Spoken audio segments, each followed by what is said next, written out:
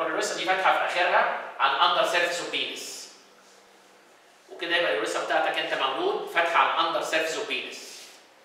واما اليوريثرا بتاعتك تفتح على الاندر سيرفيس اوف بينس دي كونديشن اسمها هايبو سبيديس. الهايبوسبيديس دي ممكن كمان تحصل نتيجه فيلير اوف الحركه دي. ما ده كان يوريثرال بليد اللي اتشد عليه بقى يوريثرال جروف، وبعد كده عمل لك يوريثرال كنال. ايه رايك بقى لو اليوريثرال فولد دي ما حصلهاش فيوجن؟ يبقى انت برضه هتتولد عندك اليوريثرا فاتحه على الاندر سيرفيس اوف بينس، بقى اسمها هايبوسبيديس. فالهايبوسبيديس دي على فكره نتيجه failure of formation of glandular urethra او failure of fusion between the two urethral folds. نبص يا جماعه العيان ده هو زي ما اليوريثرا ممكن تتولد بيها فتحه عندك تحت هنا اسمها هايبوسبيديس، ممكن على فكره تلاقيها فاتحه من فوق. لو فتحت اليوريثرا من فوق على الدورسال اسبكت اوف بينس دي اسمها ايبي سبيديس. على فكره ايه المشكله بتاعت الهايبوسبيديس؟ هدي هنا مشكله؟ يعني مش هتبقى في مشكله في الطفوله، بس لحد بقى ما كبر الطفل واتجوز. لو اتولد الطفل ده واتجوز هيعمل ايه؟ سيكشوال انتركورس. الايجاكوليشن بتاعه هيبقى طالع في الاتجاه الطبيعي. طبعا نورمال على فكره ربنا خالق اليوريثرا في التيب اوف بينس عشان الايجاكوليشن يطلع من التيب اوف بينس يرشق في مين؟ في حته في الفاجينا اسمها البوستيرو فورنكس. ومن هنا البوستيرو فورنكس السبيرمز تبتدي تطلع عشان تعمل فيرتلايزيشن وانا خلف. ايه رايك بقى دلوقتي لو في سيكشوال انتركورس وانا بعمل ايجاكوليشن من هنا؟ هل الايجاكوليشن هيقدر يوصل للبوستيرو فورنكس؟ لا. ده انت كمان على فكره في عندك مشكله، البينس كمان بيكون بتاعك كيرفد لتحت. فانت هتعمل ايجاكوليشن لتحت والبينس بتاعك وانت بتطلعه بيروح طالع بالايجاكوليشن ده كله بره الفاجينا. عشان كده هو ممكن جدا جدا يجي يشتكي لك الطفل ده هو ان هو مش عارف يخلف. ده لو كان طبعا الام جاهله وما خدتش بالها طبعا اثناء الايه؟ الطفوله وهي بتغير طفلها. فطبعا المفروض اكتر واحده هتاخد بالها هي الام المفروض، وهي اللي بتقول لك يعني بعد البرس على طول. ولو ما خدتش بالها هتبص تلاقي الحكايه عدت عدت عدت لحد ما جالك بريستيريلتي.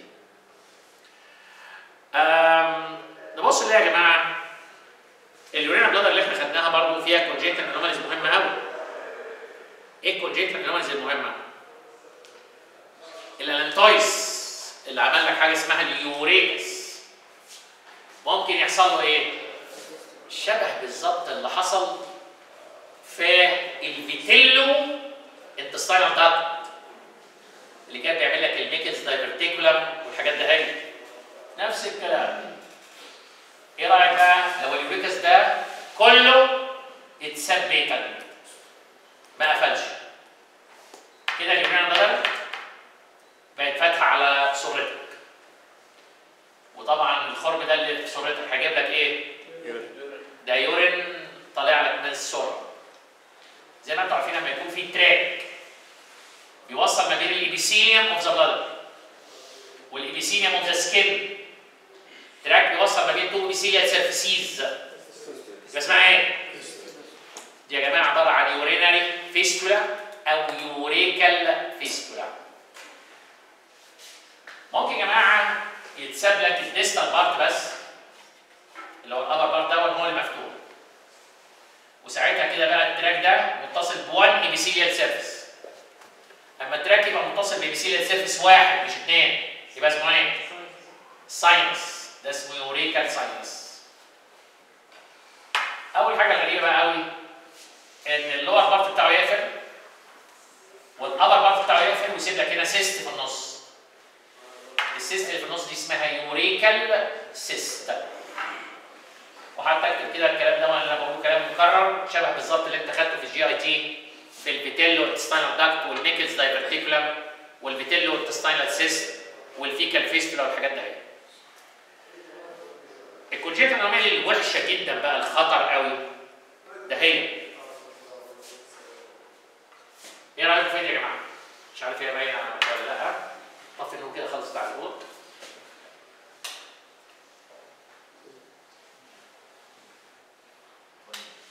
بقت كده احسن. ده عيان نايم اهو، ويبقى الاحمر ده اللي فاتح تحت السره. يا جماعه ده في congenital absence of the anterior part of the bladder.